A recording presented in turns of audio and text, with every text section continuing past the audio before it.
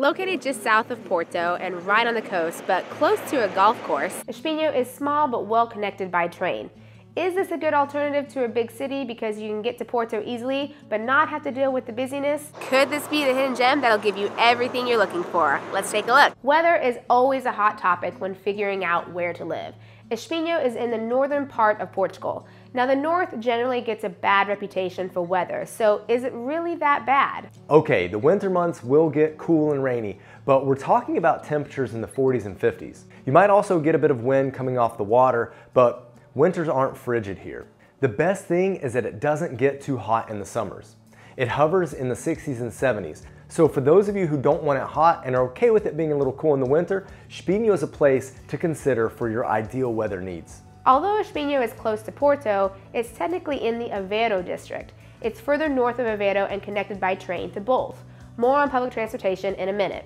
In 2021, a census showed that the population is just over 30,000.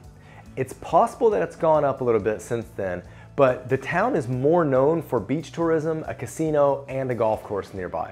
So it might feel a bit quieter in the winter and busy in the summer. But if you live here, you can decide if it's okay for you to brave the crowds at the beach in the summers and then enjoy less people and it being a little quieter in the winters. Here's some of the beaches you'll want to check out. There has to be more than just beaches though, right? We mentioned the nearby golf course, which is O Porto Golf Club, and it's the oldest golf course in Portugal, as well as one of the oldest courses in continental Europe. This park is a beautiful place to relax and is surrounded by the library, post office, town hall, banks, shopping, cafes, and more.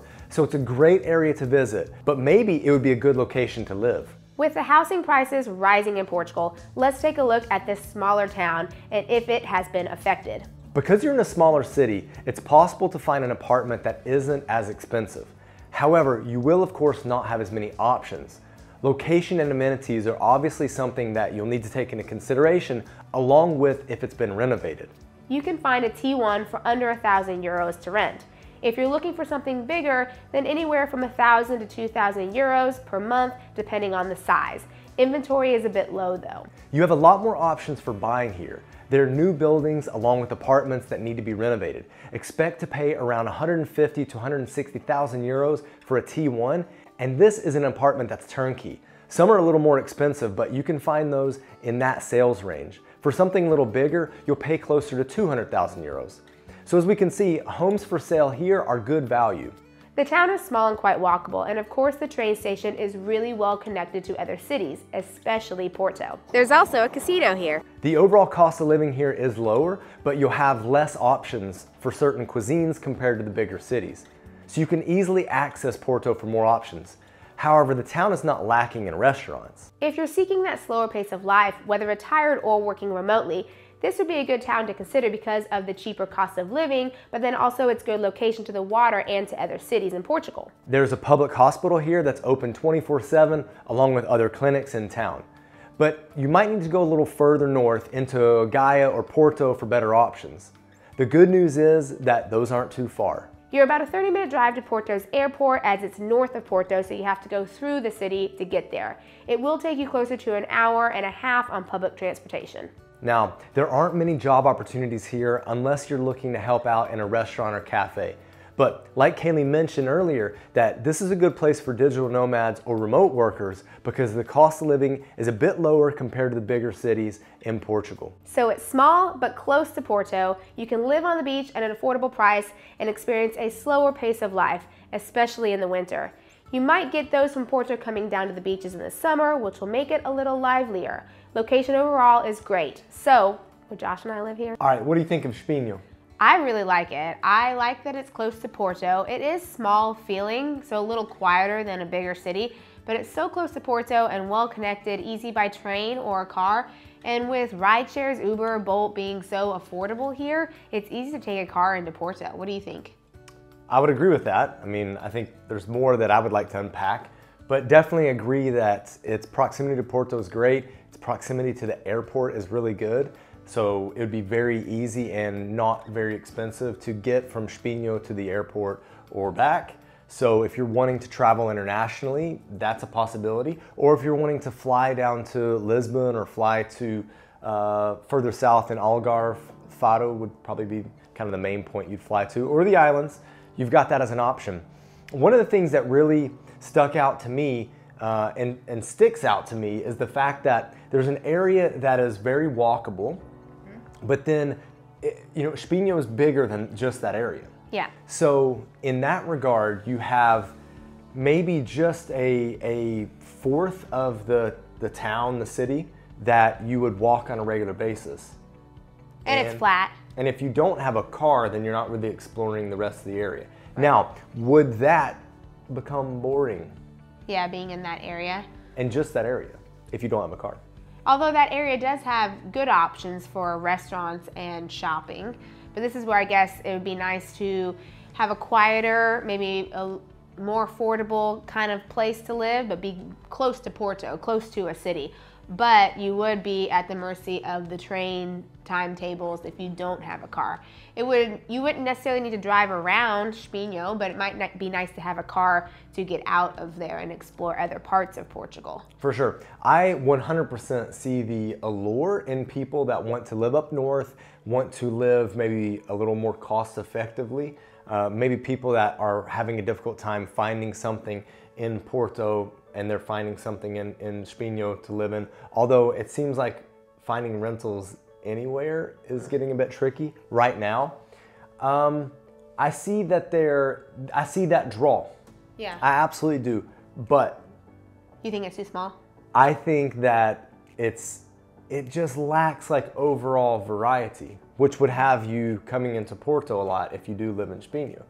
Maybe not a lot, but like if you're someone who likes to be active and you kind of like that energy, that buzz of a city, it's not in Espinho. Yeah, it's definitely quieter. I mean, it's livelier during the summer because it has the beach. So you have a lot of people from around going to the beach there, which is nice.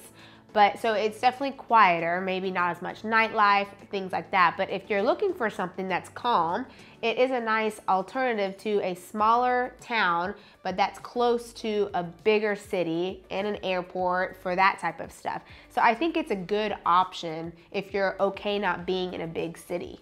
Another thing that I really like is that it's gridded and the road names are numbers. How easy is that? Yeah, so that is like a massive perk for sure. Absolutely like that it's gridded and you've got the train as well right in the city center. So connectivity, awesome. But would you expat that? I would say yes, I would expat that. You surprised? What? Yeah, I would not. So, okay, if we're thinking about this as a neighborhood of Porto, it's not. But if we're thinking about it like a neighborhood of Porto, where would you rate it on a scale of 1 to 5? I would rate it, if it was a neighborhood of Porto, I would rate it at a 4. I think that it's really easy to walk around. It's very walkable. It had shops, it had restaurants. If it's in Porto, then if you wanted to get into another neighborhood for something else easily, you could just walk there. But I liked it. It was really close to the water, which was really nice.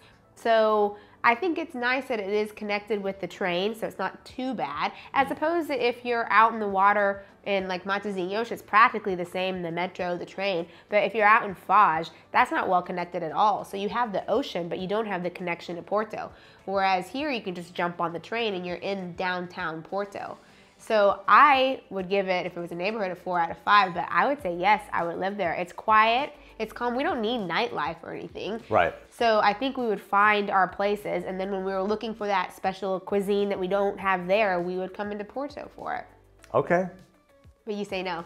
Well, I mean, if the question is, would you expat that or not, I would say no. Could I? Absolutely could live there. I think it'd be very simple to pick up life and move there and figure life out.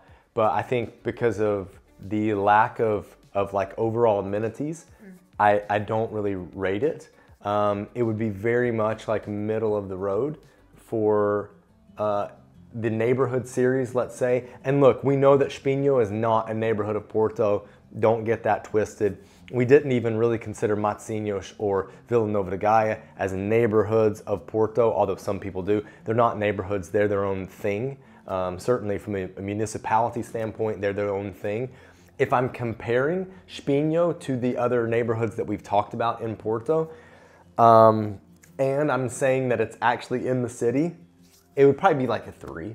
It's a pretty chill, like yeah, it's a pretty chill, kind of low pace vibe, which is nice. It is nice.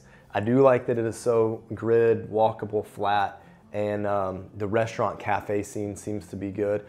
One thing I do want to say is that like the principal cafe, that main cafe in the park, was more expensive than the cafes that you just find walking around the city of Porto. That but kind of nice shocked venue me. though. Great venue. Why? But honestly, flat, walkable, a little quieter, not too big, by the beach, close to a city, close to an airport, connected by train, so you don't necessarily need a car. Similar to Matosinhos, not as nice, overall cheaper. Yeah. All right, if you want to see more on living in Porto or what it's like up here in the north, click on this playlist right here. And if not, see what YouTube thinks you should watch by clicking on this video right here. Maybe they're right. Now, let's get moving. Bye.